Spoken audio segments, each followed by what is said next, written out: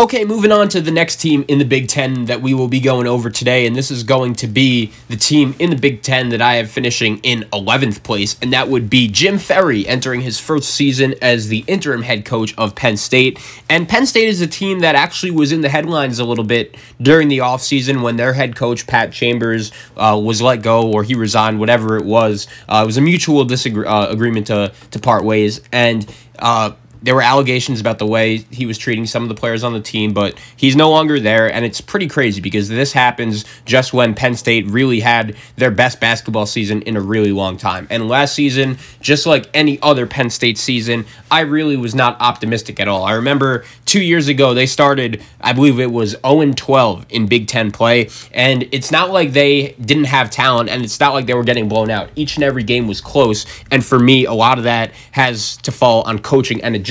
So even though Pat Chambers did a really good job last year leading the Penn State Nittany Lions to which would have been an NCAA tournament appearance if the pandemic doesn't happen, I don't think he was the main reason why Penn State all of a sudden really was able to surprise people last year. So he deserves credit, but I don't think him leaving is going to really affect Penn State that much. I think if you were high on Penn State with Pat Chambers, there's no reason for you to be high on Penn State without Pat Chambers. And it's unfortunate because Penn State last year was really good. They had one of the best 1-2 punches in all of college basketball last year in Lamar Stevens, who was just a really good go-to scorer. I feel like anytime Penn State really needed a bucket, where they were struggling on offense, Lamar Stevens was able to deliver, and he deserves a lot of credit for that. He was awesome. He was really reliable and really was a consistent scorer for Penn State. Now, Penn State does bring back Myrion Jones, the 6'3 junior who averaged 13.3 points per game last year,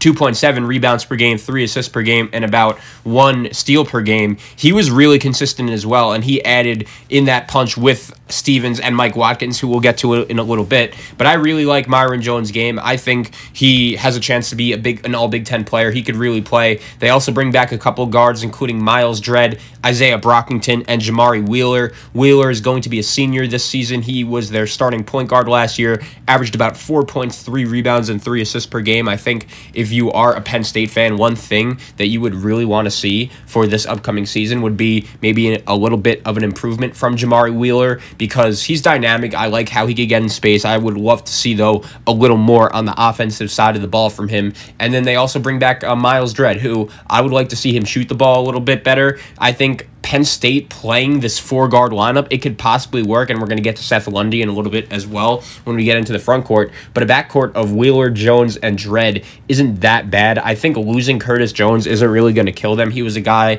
that was just added on the team for depth last year, never really stood out, the former transfer from Indiana and Oklahoma State. So I actually like Penn State's backcourt. The problem is the front court. And Seth Lundy's a really good freshman. He had a really good freshman year. He's going to be a sophomore this year, averaged 5.3 points, 2.7 rebounds, and half an assist per game. I think if you watched Penn State last year, you would be able to tell that those numbers are a little misleading. He was really good shooting the ball, and I think he's going to get even better this year. And I do think one of the main reasons why I'm a little bit higher on Penn State than most, and I understand when you look at the standings and you're going to say, wow, Zach, you have Penn State in 11th place, so you're higher on them than most. Yeah, the only reason for that is because I actually think Myrion Jones and Seth Lundy could actually be one of the best 1-2 punches in the Big Ten. And I feel like last year Penn State had that in Stevens and Watkins, and they were really good. And I understand they don't have those guys back this year, but at the same time, I think Penn State, maybe with a new coach, if I'm a Nittany Lion fan, I would love for them to maybe seek a little bit of a newer identity. And what I mean by that is play the 4 guards around John Hurrah at the 5. And I understand John Hurrah is not a guy who you could compare to Mike Watkins at all, but he's a senior. You just don't need him to be bad. And I feel like the best role for him would just be to fill a role.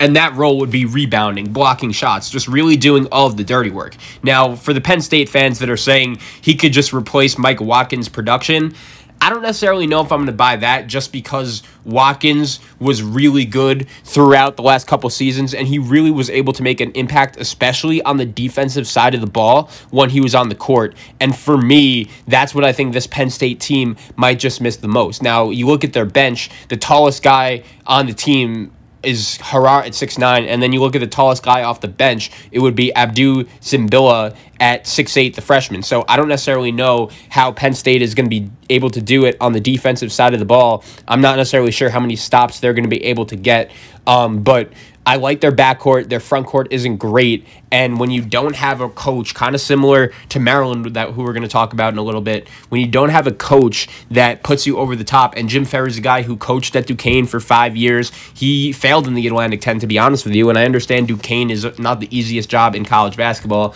but at the same time, it's not like he really was able to put them over the top. And when I look at this Penn State team, I don't think they're a roster that could just succeed by themselves. I think they're gonna need some good coaching in there, and the losses of Stevens and Watkins, they hurt on both ends of the floor.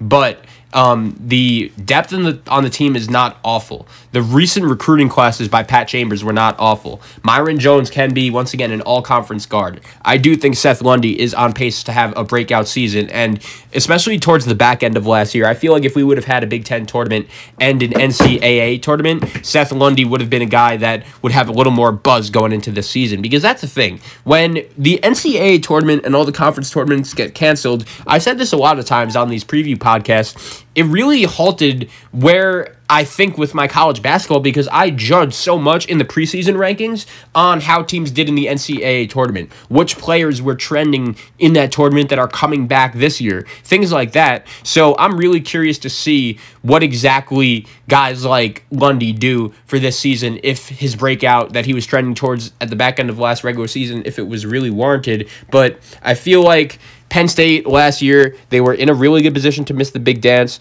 Unfortunately, they lose their two players when the coronavirus cancels the NCAA tournament. And I feel like this season, Penn State does have a slight chance of making it, but I wouldn't be too confident in it. And the Big Ten schedule is obviously going to be really tough. I think their guards make enough plays to put them in 11th place.